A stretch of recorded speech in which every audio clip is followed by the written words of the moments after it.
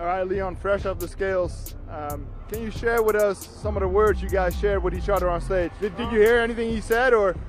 I just told him that tomorrow he's done.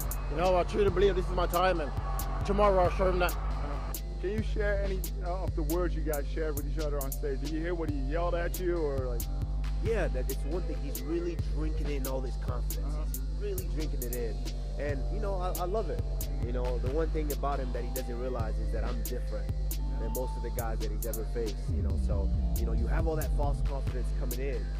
Tomorrow night, when I silence all of that, it's going to hurt just as worse. And so up there, he started talking, he started saying some things. And I just simply asked him, oh, you talking now? You didn't talk the other two fights. You talking now? Okay.